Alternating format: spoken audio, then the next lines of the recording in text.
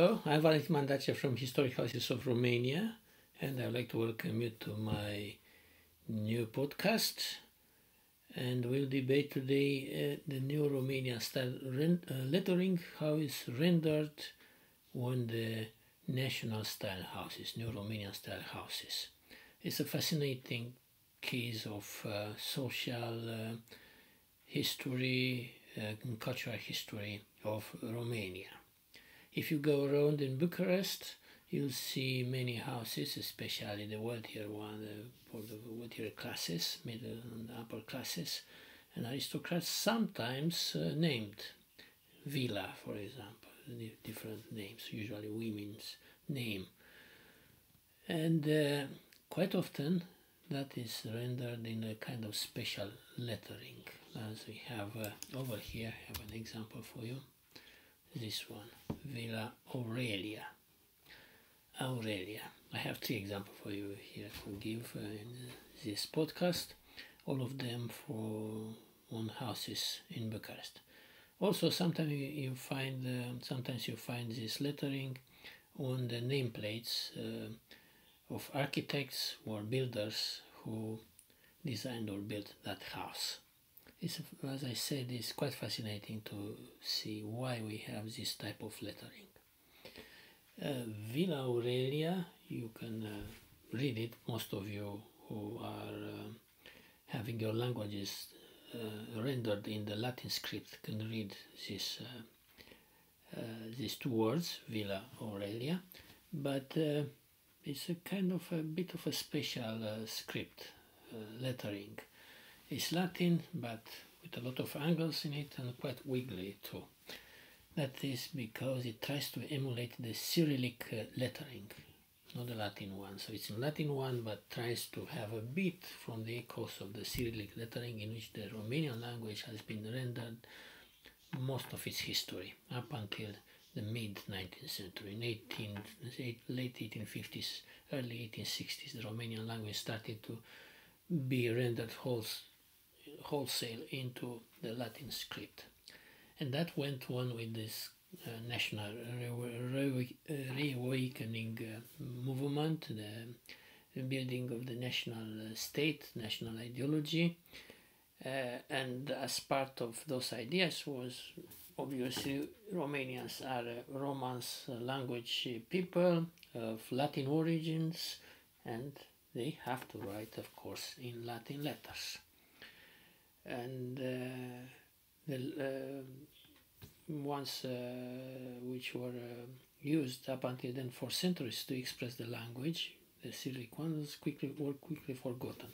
But they came back in a way once we have this national romantic movement toward the end of the 19th century, part of it being the idea of the heroism of the Middle Ages, which was also transferred into arts and to the national identity artistic currents, like the Neo-Romanian architecture.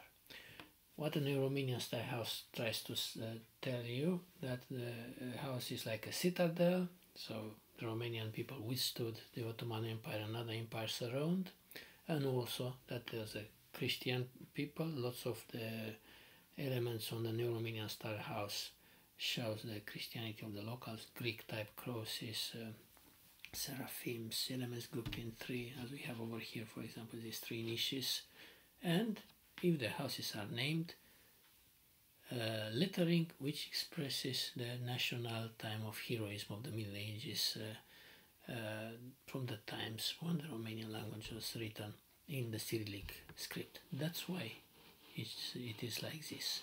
A Latin lettering, because this is the letters used after 1850s, but they try through their form to bring the echoes, the times, heroic times of the Middle Ages into this lettering, and that gives more to the identity, to the idea of the national romantic message of a Neo-Romanian style house.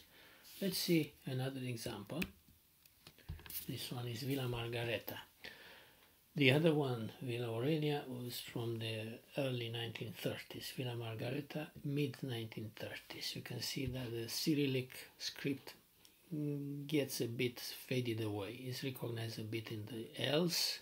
The A is the most obvious one, somehow the R, and also the E. So it fades away into these new fashions of Art Deco, and it's harder to recognize, but we can see echoes of it. These fashions of rendering the letters with echoes of the Cyrillic alphabet, it had its heights in the 1920s, early 1930s, and already, as we see over here, in the mid-1930s, it starts to fade away as the Art Deco becomes more fashionable. So you can also see the evolution of these fashions and ideologies into the shapes of the letters. Let's see another one. This one is a nameplate for a builder, Simon Moscovich, and his address. And you can see this one is late 1920s. It's more wiggly and angly, let's put it that way, and more with more echoes of the Cyrillic lettering. So if you look at the U, at the S, V, D, for example, it's like a delta nearly. So again, as I said, we can chart the evolution of these fashions and ideologies.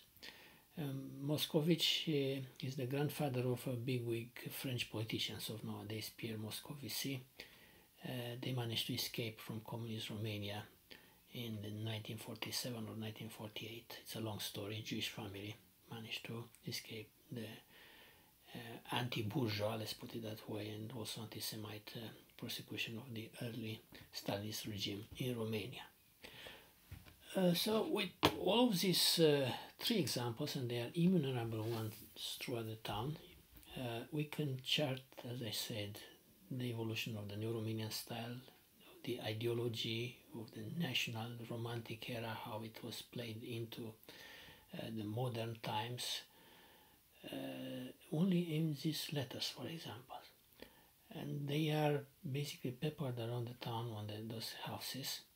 And the best way to find out about them and find good explanations is to come at my tours. I have 3 tours in Cotroceni area where these examples were taken from. Also, I have 3 tours on the Neo-Romanian style, the early stage of the Neo-Romanian, which is somewhere in the Gridinei-Coani area, unfurling, and also mature phase from the 1920s, where also we find many examples of Neo-Romanian style lettering, and late Neo-Romanian style tour, which is in the Kiselev area, which we can see the transition of the Neo-Romanian lettering towards the Art Deco one. This is the late Neo-Romanian, which also can be seen into the lettering. I hope that you enjoyed this interesting information in my opinion, and we'll see each other at the next podcast. Thank you and goodbye.